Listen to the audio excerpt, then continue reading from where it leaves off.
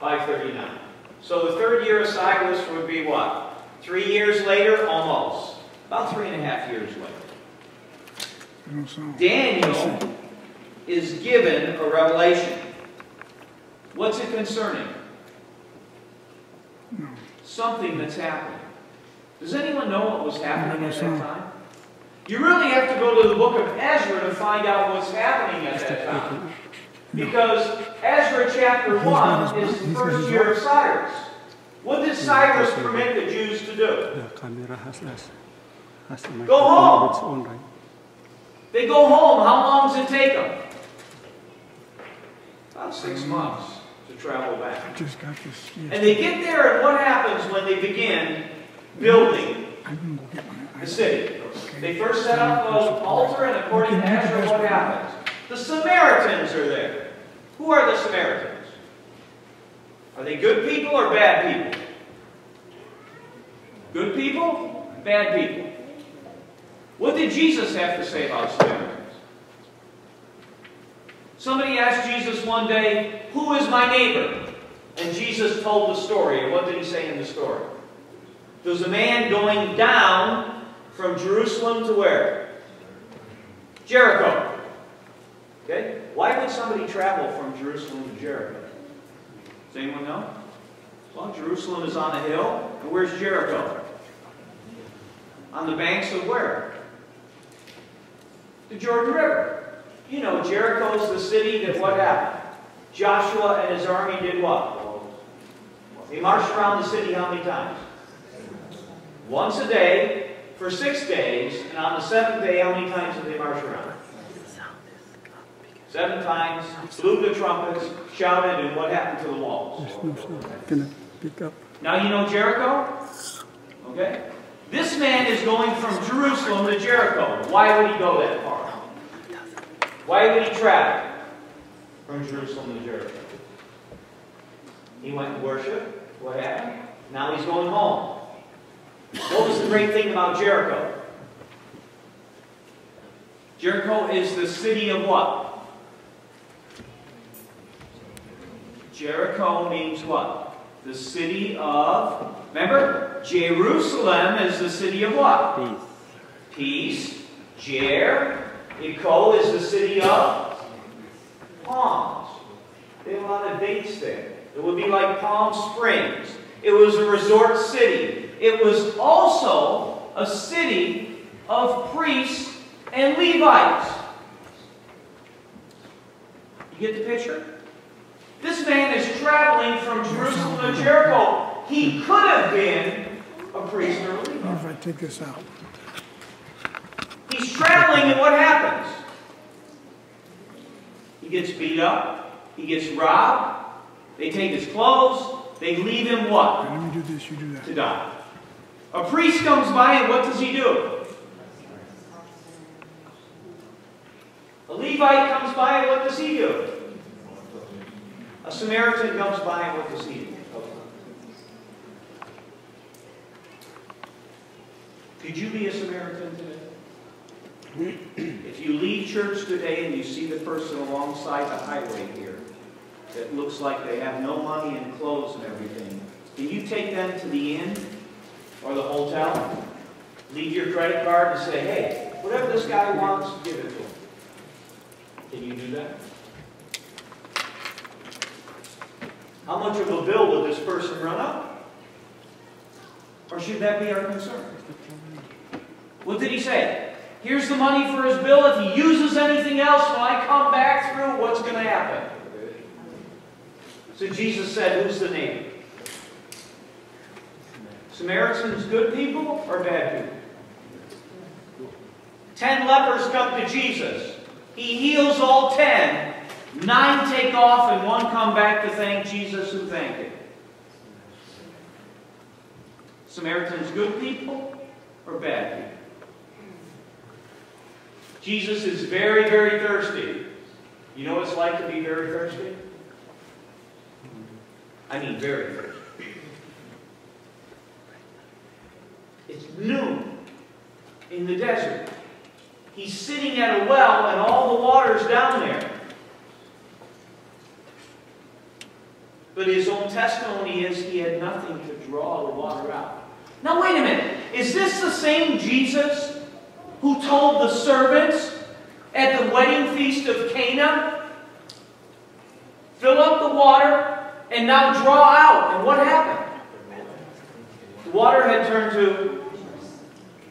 Now is this the same Jesus that's sitting at the well and he says, I have nothing to draw with?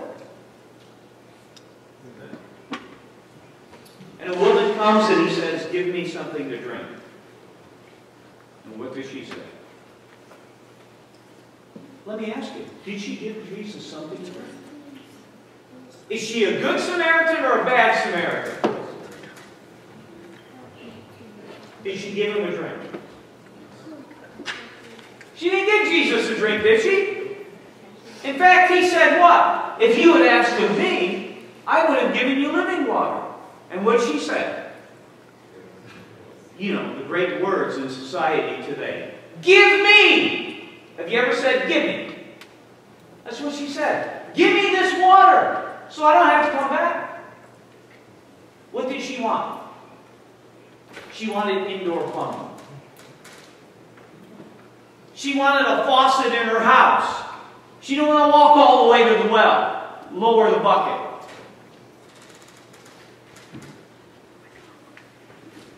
Does Jesus give indoor plumbing? Is Jesus a faucet that you turn on that drips all night? What happens when we pull back the curtain? The Samaritans were not good people. In fact, they were idolaters. And when the Jews wouldn't let them help them build the temple, they complained. In fact, according to chapters 1, 2, 3, and 4 of Ezra, we find in Ezra chapter 4, they actually made such a complaint, they hired somebody to go all the way back to the capital city, Babylon, and make complaints. That's what Ezra 4 says, and the building stopped. They hired somebody. Uh-oh. Did you read that again?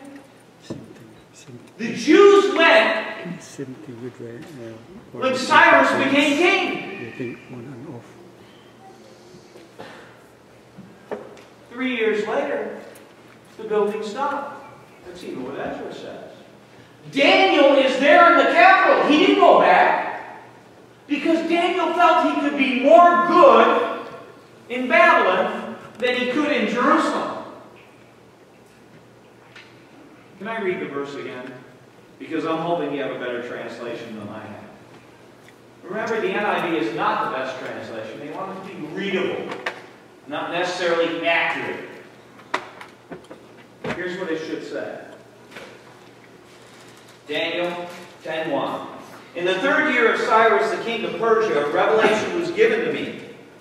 Its message was true, and it concerned, mine says, a great war. But your translation, I'm hoping, says something a little bit different. Troublesome times. Daniel just got word that the building has stopped. He got word that there was somebody behind the scenes preventing God's work from going forward. So what does Daniel do? You know what Daniel did. What was Daniel famous for? Was Daniel famous for being thrown into the fiery flames? Was he famous for that? He was not. What was he famous for? In fact, he was so much famous for praying, what happened? He got in trouble for praying. So what do you think Daniel's going to do here? At that time, I, Daniel, mourned for 3 weeks. How many days are 3 weeks? 21 days. In fact, the interesting thing about this statement in Daniel is the word that Daniel uses here is an idiomatic expression where the week here is a definite time period. It It means 7 days. You know how sometimes you'll say, you don't mind me saying this, do you? Next Sunday morning, a week from tomorrow, at 2:30 in the morning, you'll wake up and you'll say, I'm praying for Pastor Dodge because he is flying to Mount Whitney. Okay. Next Sunday, 2:30 a.m., we're starting our climb up Mount Whitney. Okay? So I know you're going to wake up. Okay? But see, I can tell you, in a week from today, I'm going to climb Mount Whitney. It's actually longer than a week, isn't it? You understand what I'm saying? But the term that Daniel uses here would be better translated as 21 days. He's talking about a definite period. And it's important that you see that as we progress through the chapter. What did Daniel do? Verse 3. You know, I've debated all week whether I was going to skip verse 3 or not. I've heard too many sermons on verse 3. I've heard so many sermons about Daniel. Do you know that I've heard people preach that Daniel is the only vegetarian in the Bible? Well, I want you to know this. There are no vegetarians in the Bible. There's none. Daniel's not a vegetarian. A Jewish person could not be a vegetarian. Why? They have to eat the Passover lamb. If they did not eat the lamb, what would happen? They're out. This verse lets you know that Daniel was a meat eater. If that shakes your faith today, you should never put your faith in eating meat or not eating meat. You need to read what Paul said in Romans 14. It says, I, Daniel, mourned for 3 weeks. I ate no, what? You know what that word actually says?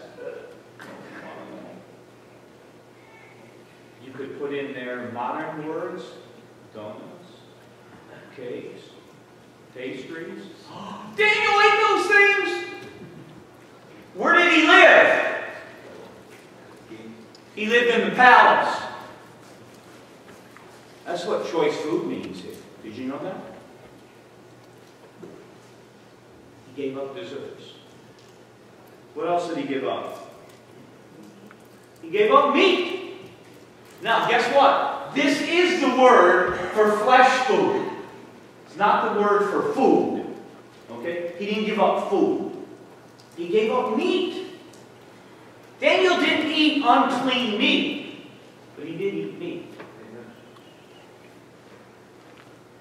Why am I telling you this? Because Daniel said, I'm giving up anything that may prevent the curtain from being opened. Do you understand? In that sense, Daniel knew that if he ate all those sweets, if he ate that box of chocolate that somebody gave him for Mother's Day, I'm sorry, Father's Day. Isn't that good? I don't know, do they give dads chocolate on Father's Day? Do they think? They give dads chocolate. Thank you. He said, I'm not going to allow anything that will cause that curtain to stick. You understand? Meat is going to affect my... This is Daniel talking. He didn't know all the stuff about what you eat affects... Maybe he didn't. Look what he gave up. It says what? It didn't even touch his... Uh-oh, are you ready for this?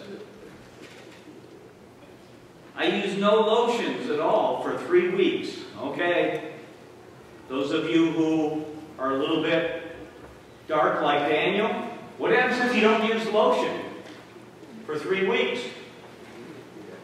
I'm just going to tell you, I have to take this from my wife. And if my wife doesn't put that lotion on 2 or 3 times a day, her skin actually gets a little scaly. Don't tell her I said that. Or I'm in trouble. Okay? All right? Those of you who have more color than I do. What happens if you don't put the lotion on, Ron? Okay, Ron's not going to give his personal testimony. You understand? What's he saying? He didn't put on sackcloth and ashes. He just said, I'm not putting lotion on. What's Daniel trying to say? Do you want to know what's behind the curtain? You really want to know? On the 24th day of the first month. What's the first month in the Bible? Nisan? 24th day? Exactly 3 weeks Daniel's been praying? Now, I'm going to tell you something that may or may not shock you. The reason Daniel is saying 3 straight weeks, and remember he's specific, he's saying 21 days. And as those who do the research has plugged in the 24th day of Nisan during the 3rd year of Cyrus. And I tell you this because you might get a little goosebump today. It happened to be a Sabbath day. A Sabbath day. What's the significance of that? Well, the very thing that happens in Daniel chapter 10 is the very thing that happened in Revelation chapter 1. I, John, was in the Spirit on what day? Pastor? You know it. What does it say? I, John, was in the Spirit on what day? Lord's Day. Is that Sunday? Are you sure?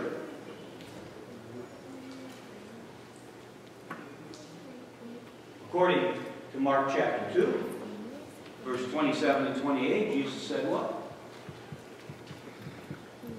The Son of Man is Lord of what day?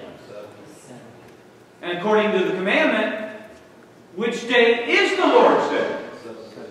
The Sabbath of who? The Lord your God. There's only one Lord's day in the Bible. John goes into vision on the Sabbath. And a long time before John, for 3 straight weeks, Daniel's praying. He goes into vision on the Lord's day. Amazing. Amazing parallels. What happened? As I was standing by the bank of the great river, the Tigris, I looked up, and there before me was a man dressed in linen with a belt of gold around his waist. His body was like chrysolite. His face was like lightning. His eyes like flaming torches. His arms and his legs like gleaming burnished bronze. And his voice like the sound of a multitude. What do you think of it? How would you feel if you saw that? You ready? Should I read it for you? Revelation chapter 1. You want to see how it's almost exactly the same? Revelation chapter 1. Listen what it says. I turned, verse 12. I turned around to see the voice that was speaking to me. And when I turned, I saw 7 gold lampstands, and among them was someone like a son of man. He was dressed in a robe reaching down to his feet, with a golden sash around his chest. His head and his hair were white like wool, as white as snow, and his eyes were like blazing fire. His feet were like the bronze glowing in a furnace, and his voice like the voice of rushing water. Isn't that amazing? Is it the same description? Sounds like they're seeing the same person. Now wait a minute.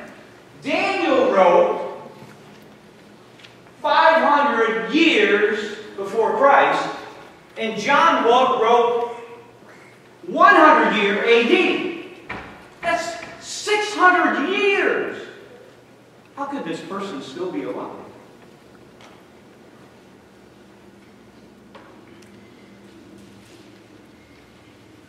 Well, John tells you who it is, doesn't he?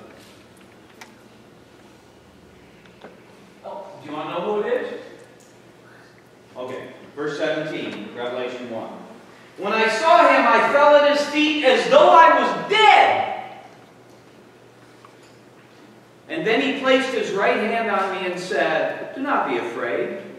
I'm the first and the last. I'm the living one. I was dead, and behold, I am alive forevermore. And I have the keys for what? Death and hate. Who does that sound like to you? Sounds like Jesus, doesn't it? How do we know? Just go to Revelation chapter 22 and Jesus says what?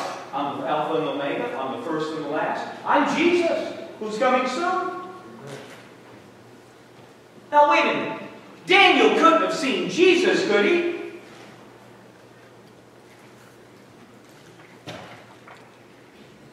Shouldn't you ask that question? Shouldn't you answer that question?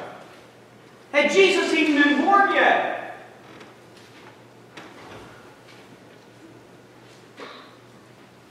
Couldn't have been Jesus, could it? When was Jesus born? Who did Daniel see? He didn't see Jesus, did he? I'm not going to ask for a show of hands, but you can raise them in your heart. How many people here believe that Daniel saw Jesus? I'm not seeing anyone even moving that he saw Jesus, because we know Jesus wasn't born, right? Right? Jesus wasn't born at the time of Daniel, was he? Oh.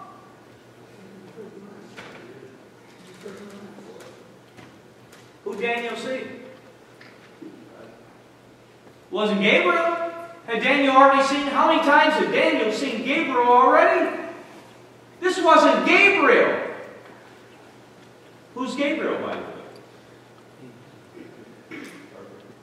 Gabriel, an angel. Does anyone know? I'm going to challenge you now. I've got a brand new Bible to give you. If you can show me. Show me one verse in the Bible where it says somebody saw an angel and they dropped down and they began worshiping him and they felt like they were dead. There is none, is there? In fact, John fell at the feet of an angel in Revelation chapter 19, and what did the angel say? What did he say to him? Get up! Do you know that's how you know if it's Jesus you see in vision or the devil? Do you know that's how you know? If it's an angel from God or an angel from the devil, you know how you know? Kneel down. If they're from God, they're going to say, get up. If they're not from God, they're going to say, stay down. You got it? Do you understand? So next time you tell me you had an angel in the dream, I'm going to say, did you bow down? And if you bow down, they didn't tell you to get up, then guess what? Not from God. Got it? Is this an angel that Daniel sees? Is it an angel? No, you're not going to fall dead from seeing an angel, because an angel is sent for what purpose? Angels work behind the scenes. Did you know that? Are you still with me? Ron, you still with me? You got the lotion on? Verse 7. I, Daniel, was the only one who saw the vision. The men with me did not see it, but such terror overwhelmed them that they fled and hid themselves. So I was left alone, gazing at this great vision. I had no strength. My face turned deathly pale. I was helpless. Then I heard him speaking, and as I listened, I fell into a deep sleep. My face was to the ground. Ever heard that? Jesus says to Peter, James, and John, come with me. And it says they climbed up a mountain. Sammy, I don't know if it was as tall as Mission Field. They climbed up a high mountain, it says. And when they got there, they were a little sleepy. And you know what the disciples were famous for. Jesus started the prayer, and they did what? They always went to sleep. But somehow, when they were awakened, they looked up and they saw Jesus talking to Moses and Elijah. How did they know it was Moses? And how did they know it was Elijah? Do you know what Moses looks like? Do you know what Elijah looks like? Can I even say this? Do you know what Jesus looks like? We just read the description. Say yes, now I know. But would you know him if you saw him?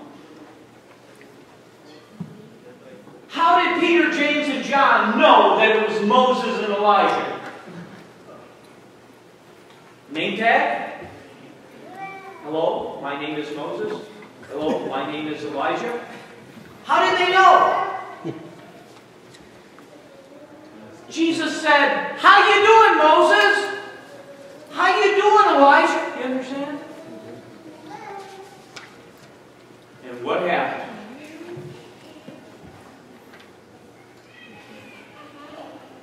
Said Jesus turned as white as snow. And what happened? They heard a voice saying what? This is my son. Listen to him. What happened when they heard that voice? They went to sleep, and the next thing they knew, you got to love the verse in Mark. Mark, chapter what? 9. They saw Jesus alone. Very great verse. Because Daniel heard the voice. And he went into sleep. And what happened? Verse 10, a hand touched me and set me trembling on my hands and knees.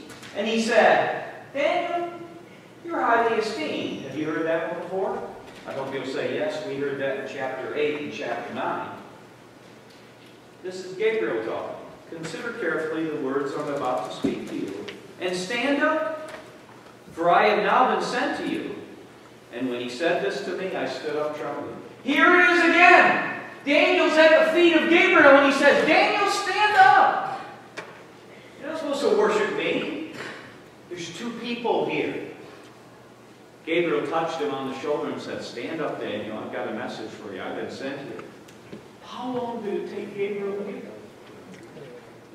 Huh? How long? 1 second? 2 seconds? How long did it take Gabriel? He's looking, he sees this glorious being. He falls down as though he's dead, and Gabriel says, I was sent to you. How quick is that? Are God's angels that quick? If they're that quick, why has Daniel been praying for 3 weeks? And Gabriel continued, do not be afraid, Daniel.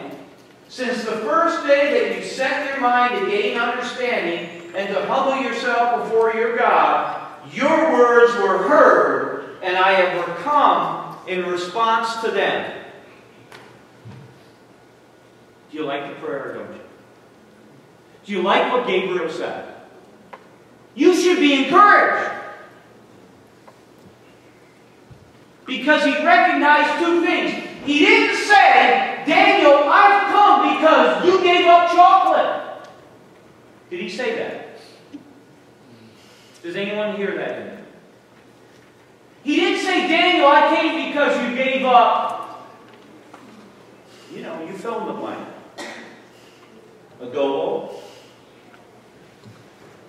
He didn't say that. He didn't say, I came because you gave up fish. Did he say that? Why did he come? I want you to hear it. Because you need to hear why there was a response. Daniel, as soon as you started to pray,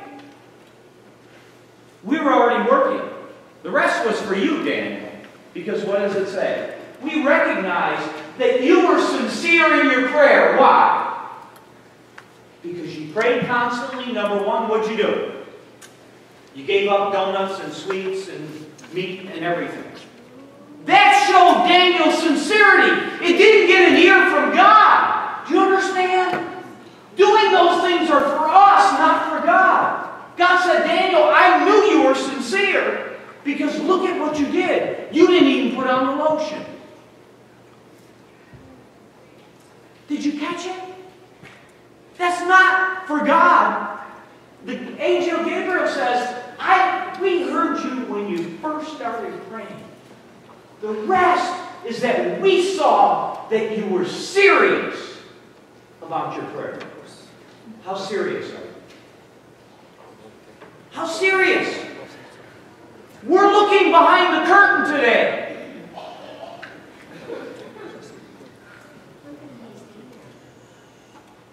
right. Verse 13.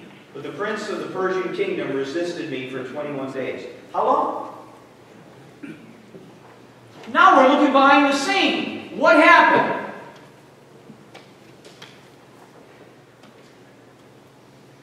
What happened for 21 days?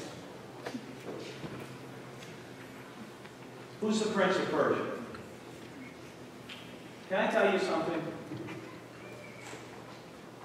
Henry, many people have said that the prince of Persia is the devil. I cannot find anywhere in Scripture where the devil has ever been called the prince of Persia. Can't find it. Sorry, not there. He's been called the prince of the power of the air. He's been called the prince of this world.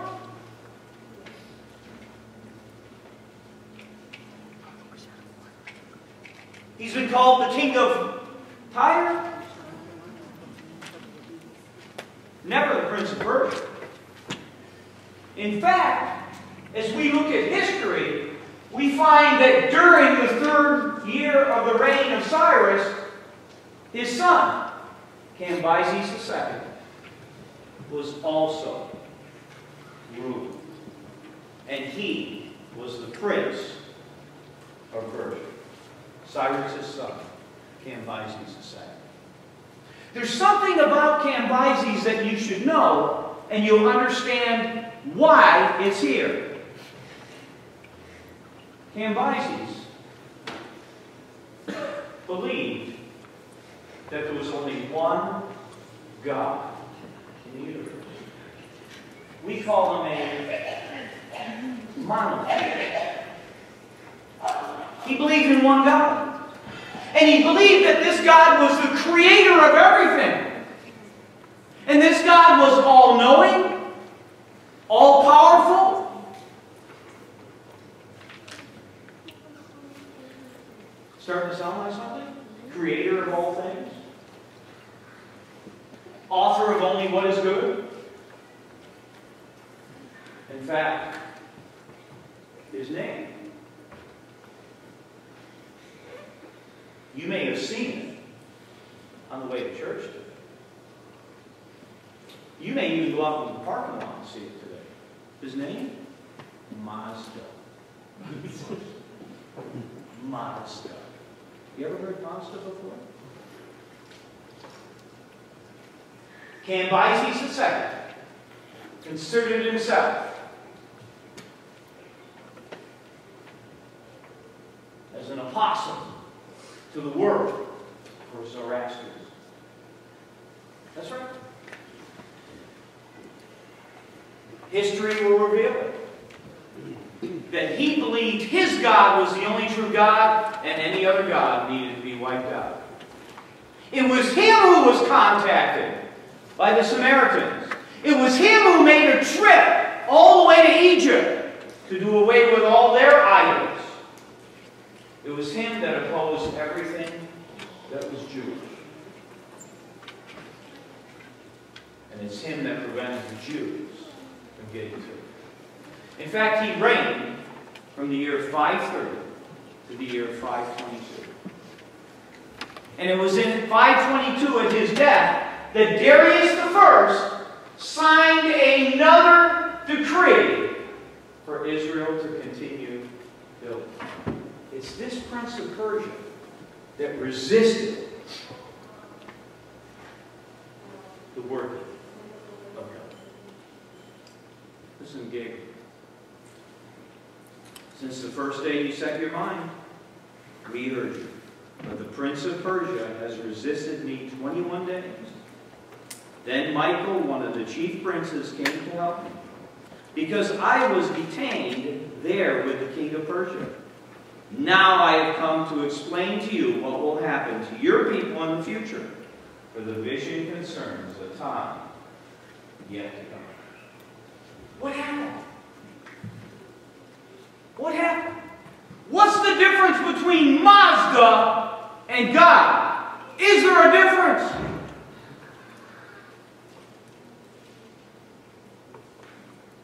We're looking behind the scene here. Why did it take until 522? Another 16 years before the building started. It says right here, Gabriel tried to influence. Well, what happened? The Prince of Persia said what? You mean to tell me God allowed the Prince of Persia to have her power of choice? Are you telling me that? You mean to tell me God didn't try to force him to make a decision? Is that what you're telling me? You're telling me behind the scenes, God is always working to bring about good? To bring about the best for us? And we cannot see it? Is that what you're telling me? You know, God had a prophet by the name of Balaam. You ever remember Balaam? Do you know he was a prophet of God? He made some great predictions in Scripture. Did you know that?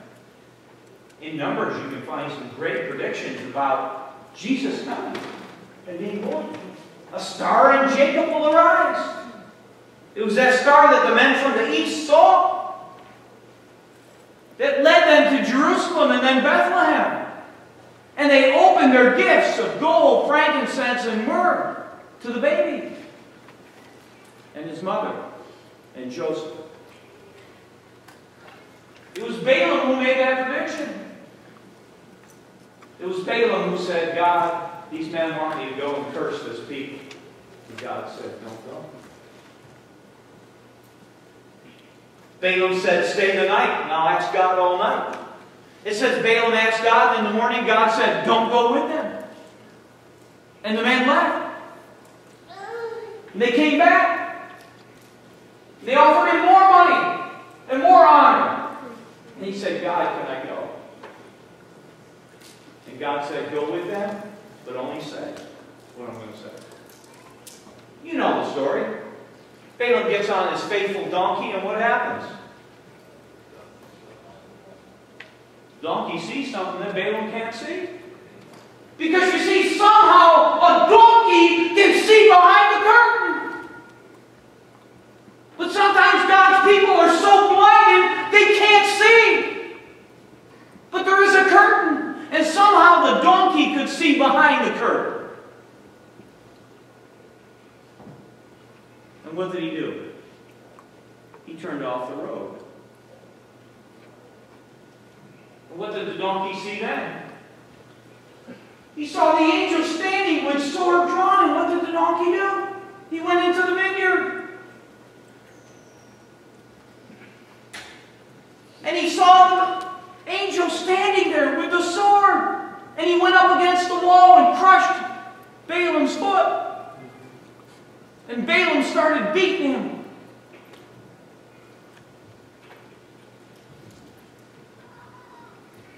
And the donkey talked. You ever talked to a donkey before? Maybe you have. But has a donkey ever talked back? The donkey looked at him and said, "Haven't I been your faithful donkey?" He says, "Yeah, you have been my faithful donkey. Why did you do this to me?" And then it says, the curtain was pulled aside. And Balaam saw the angel with the drawn sword. And Balaam realized who the real donkey was.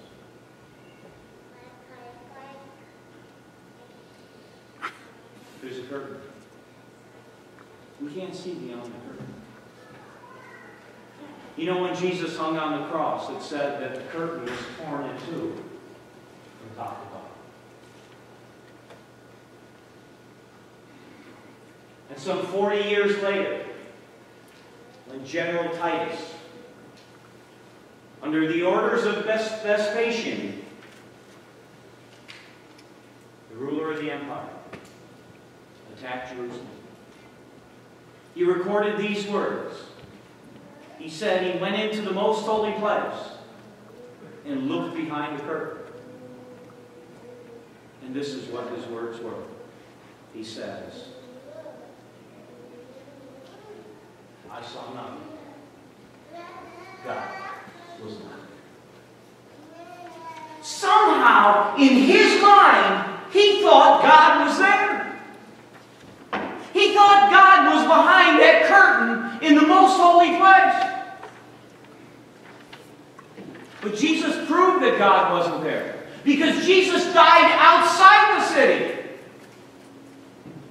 And the veil in the temple was torn from top to bottom. God wasn't in there. God told Solomon a long time ago, "I will let my name be there, but I will not be there." You can't put God behind a curtain. Paul says, today we have a curtain over our eyes. We see through a glass darkly. But God is trying to reveal to us that the minute we seek Him, if we are sincere in our seeking, He's beginning to work. He will not force the issue. God allows free will. But God is working in our man. Daniel 10 wants us to know that not only do we have Gabriel, we have a whole lot more angels. And not only that, we have the Son of God on our side. And when He comes, things happen. In our behalf. Daniel sought the Lord, it says, for 3 full weeks. He gave up his lotion. He gave up his sweets. He gave up his meat. But it wasn't that caused God to respond. He said, "Daniel, when you started to pray, we were already working in your behalf." God is working in our behalf. Let's trust Him, although we can't see behind the curtain today. Let's pray. Father in heaven, we're grateful for chapter 10. Although our lives are not like Daniel, yet at times they are. Many times we seek You, but not with the sincerity that Daniel did. It wasn't for him that he sought You. He wanted to find out why the building project had stopped. Father, sometime in our life it seems like the building project has stopped. We've reached a lull. We don't know what's happening. But Father, today, can the curtain be pulled back just a little bit? We know for Balaam's donkey, You pulled back the curtain and he saw the angel that was standing there with drawn sword. Father, today, pull back the curtain from our eyes so that we can see that those who are for us are more than those who are against us. And if God is for us, who can be against us? We know that the forces of this world are ever against us. We know that there's darkness, that there's evil. But Father, today, may Your light flood our hearts so that we can realize that although darkness surrounds Your throne, righteousness and justice are at its foundation. Father, we're grateful that we know that you're working in our behalf today. And maybe there's somebody here today that wants to say, Lord, pull back the curtain so that I can see you working in my life. Amen. Father, you see each one today. I pray that you honor their faith in Jesus' name. Amen. Some.